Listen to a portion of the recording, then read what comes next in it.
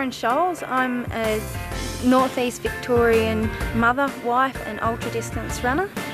Currently hold several records for Australia and recently named the World Ultra Athlete of the Year for 2010. Ultra distance running actually means anything running over your normal marathon distance. So 42 k's is the normal marathon distance.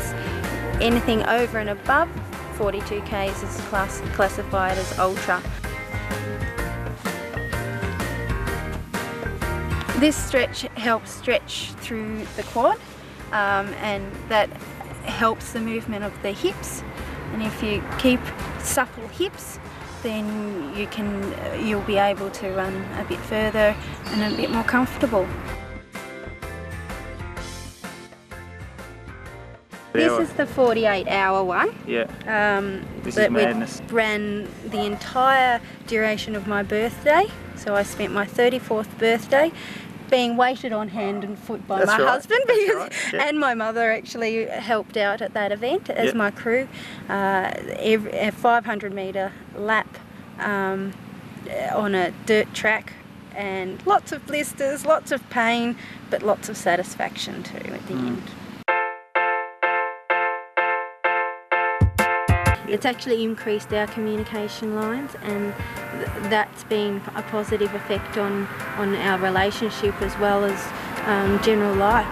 It's good that he knows me so well and can adapt the training as well. So there are bonuses with having a coach that is so aware of where you are. He actually puts himself through a fair bit of torture himself with regards to training. He's very similar in his fitness, the pace we do.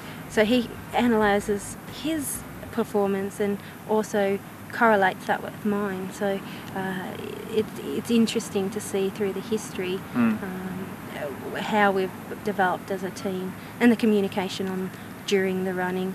He tends, I've told him quite naturally, I expect him to be a mind reader, and I expect him to fix the problem. And I think a husband and somebody that's been with their partner for 20 years now probably has a better understanding and a better ability to read minds than maybe the average person does. So it does work. I remember vividly in France last year at the World Championships where Sharon came past on one lap and she said to me, "I'm hurting, fix it." That was it, that was all I got. And so I go back to my notes and I had a look at what she'd been eating and drinking and where she was, and came up with a bit of a strategy. I think I might have given her some rice pudding, which is one of her particular favourites deep into a long race, and told her to walk a half a lap. So she had the rice, walked half a lap, came back around the next time and said, "Yep, that worked, yep." And off she went again and just kept running. No, she's terrific, just terrific. Terrific wife, terrific athlete, and I'm very proud of her, very proud of the relationship that we have. Yeah, no, it's true. Yeah.